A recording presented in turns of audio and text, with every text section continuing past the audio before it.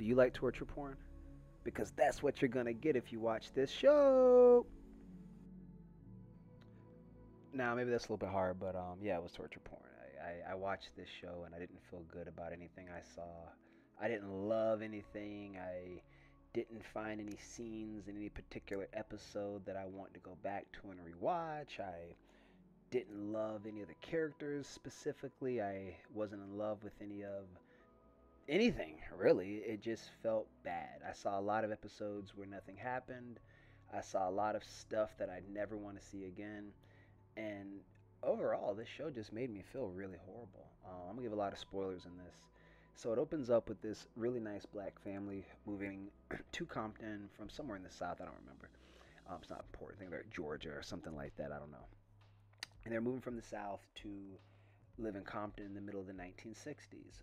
Their neighbors are these really interesting white sort of housewives. They're all very simple, very traditional. They have like the dresses and all that shit you used to see from the 1960s and 50s and all the movies. They got the whole Grease thing going on. Seeing racism displayed like this on a television show is interesting because we rarely get to see this nice white collar and blue collar racism. I feel like we usually get the redneck southern version of racism, and we rarely get this post depression era clean cut West Coast racism from clean cut apple pie white people. I think this is cool to see this on TV because me, as a guy who's from the South, who moved up north to Boston, I noticed that the racism I experienced there was very similar to the stuff I saw on this show. It was very similar to the behavior I saw from the white characters on this show.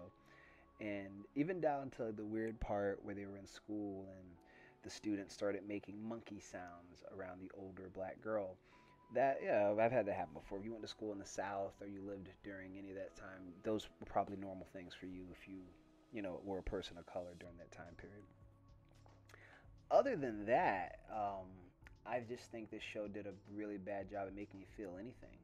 There were some interesting magic aspects that I felt weren't really explored enough. There was a really interesting flashback scene that I honestly feel the show should have opened with instead of devoting an entire episode to right before the end, because it felt like it was just sort of there to stop us from finishing the show yet. They had another episode left. They want to put a little break in there and give us something else to look at before the finale, right?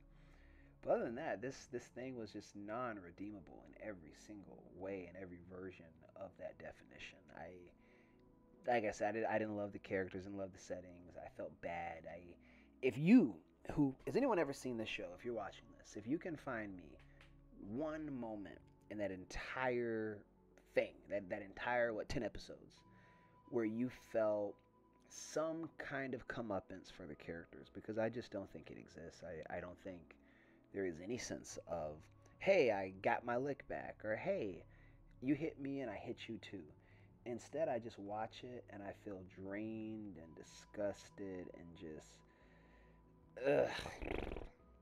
hopeless is the word. It's just a big, hopeless mess.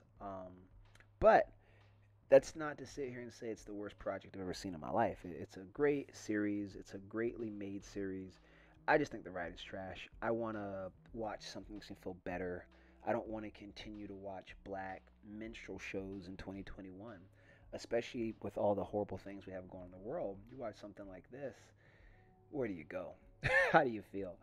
And once again, to bring me to my first point in this video was, who is it for? I don't think black people like this. I don't think black people will enjoy this. So do white people want to see this? Is this something that white people will enjoy? I want to know. I want to know who this show was for, what the intended audience was like, and maybe even what people thought when they watched this thing initially, because I didn't love it. What did you guys think in the comment section? Did you like, dislike, whatever? And yeah, that's it.